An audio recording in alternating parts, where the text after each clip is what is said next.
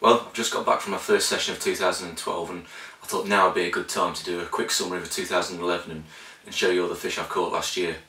I was going to try and do this on the bank, but it was an absolute nightmare. The wind is ripping through that strong. It's 60-mile-an-hour gusts out there and the rain's coming in sideways. And even trying to do some filming in the bivvy, the ambient noise of the rain and the wind hitting the bivvy was just too much. So I'm going to take this opportunity now to do it in here. This is my little fishing room. It's basically where I store all my gear, and it's a bit of a hideaway from all the family when they're doing my editing. So yeah, this is where I keep everything that I've got to do with fishing.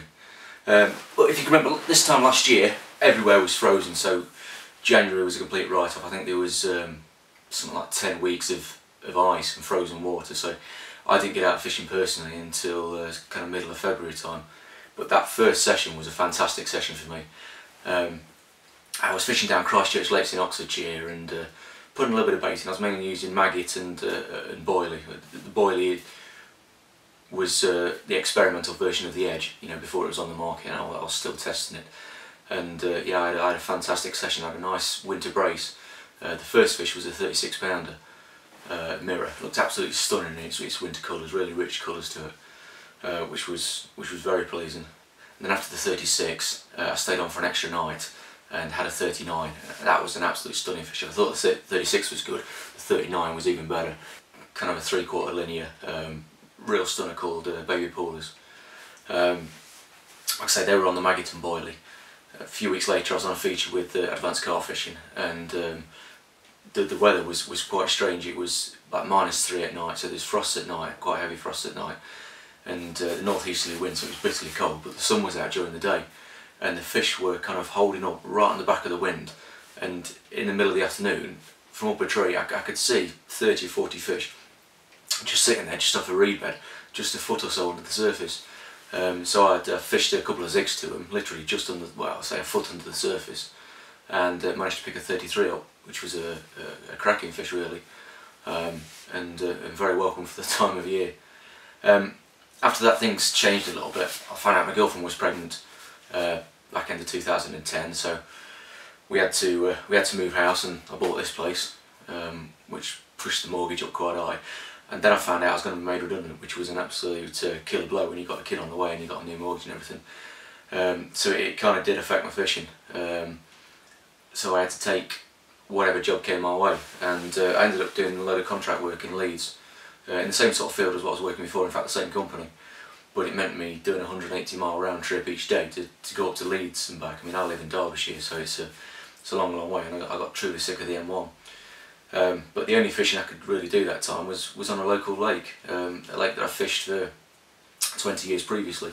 I'd not really fished it much in the past few years, just on socials, just to catch up with my mates. But it was kind of nice fishing with my mates again, you know, and my brother, because I hadn't fished with them really any sort of length of time since 10 years ago, since I started travelling really for my fishing. In that short space of time I did manage to catch a few fish, which was nice. I think I did about a dozen or so nights, and ended up with I think about 14 fish in the end, and I was really pleased with the results I was getting, the numbers I was getting. One of them that I was really pleased with is a fish called George's. It's a common, and it's been in there for as long as I can remember. It's one of the I won't say it's an original, but it's been in there for a very long time. And it weighed in at 31.14, which was my first 30 from the water. So after 20 years of fishing it, you know, it's really nice to get my first 30 from the water. I went on to catch a few more after that. A fish called the Linear, which used to be one of the big ones in there, you know, 20 years ago. But it's not really grown much since then, and I had a 24-pounder, and I think it's been around that weight for years and years. But it was a really good condition Linear, and it could have been from the original stocking back in the mid-50s, I don't know, but I know it's been in there for a long time. So I was really pleased with that fish. A couple of other scaly fish I had, and then towards the end of my time on there, I had another big common, well, the second biggest common, which was a 31.4, I think it went, and that was a nice fish. It was again a really long common, with I'm going to say a strange head, but it had a head a bit like a grass carp, but yeah, it was a nice fish and very welcome.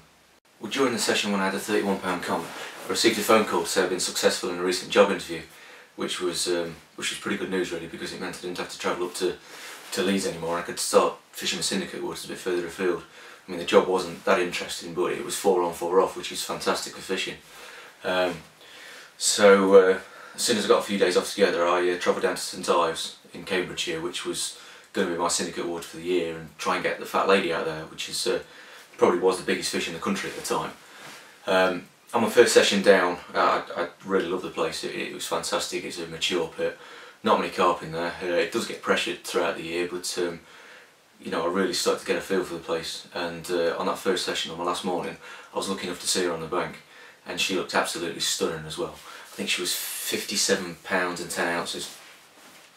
You know, in some of the photos I've seen, obviously she looked quite disproportionate, where she'd been quite gutty and not looked too nice. But on the bank, in real life, she looked cracking. I mean, yeah, she was pretty much a chunky fish, but she looked stunning really, and I was really pleased to see her, and that fired me up for the season ahead.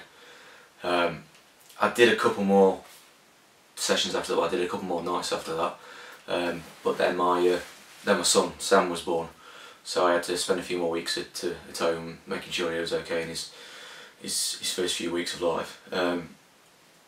And when I was about ready to get back on the bank again, I received the news that the lady had died. So the footage you're looking at now is the last time she was ever on the bank, you know, her last ever capture. It's a real shame, because she was a good fish, but never mind, these things happen. You know, a lot of decent fish have died in the last couple of years, which is pretty sad, but hopefully some new ones will come through to take the place. So it kind of left me a little bit stuck with where to fish for the year. You know, I'd put all my hopes on fishing that place, but luckily I did get myself a backup water as well. I was intending to fish it more kind of winter time, or when St Ives was really busy, but now it had to be my main water. It's a complex of lakes in the Nene Valley. There's 4 lakes on the complex altogether. I didn't know much about them when I joined, and I started fishing the car park lake for the first couple of nights. Had a couple of fish out, nothing huge. Spawned out 28 was the biggest. And then I started fishing the big lake, because, you know, I kept hearing rumours of the big lake, and the more I looked into it, the more I realised that the big lake probably had the better stamp of fish all in all. So I started fishing the big lake. First couple of sessions didn't go too bad. You know, I ended up with a nice hit, mainly from the surface. Again, live on a feature for a magazine, which is always nice. The biggest of those was a 32 pounder. So I was really fired up, really keen. The next few sessions that I did, I was picking up odd fish here and there, but I wasn't really having hits that I was hoping to get. I mean, it was fishing quite tricky. It wasn't as easy a water as what I thought it would be.